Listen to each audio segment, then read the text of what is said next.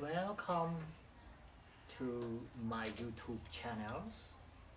So today part 6 of my home lathe.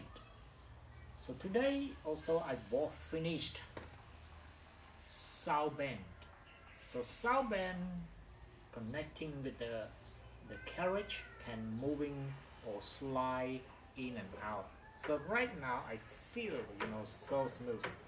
But the next step for me, I will do the tailstock first. So the tailstock can put right here and connecting to the headstock. So that means this is I need to do for my next project. And adding automatic fit, I will do this later because I need tailstock first and easy for me. I do everything. So I hope you are enjoys my YouTube channels, and especially you can see what happened I do over here, especially my lathe machine.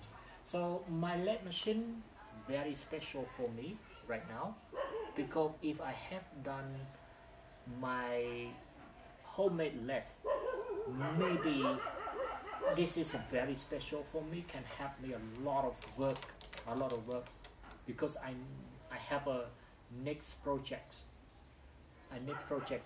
that I want. I apologize, my English speaking not that good because food and some product I never used before. I think you guys can understanding my work or my show as I did.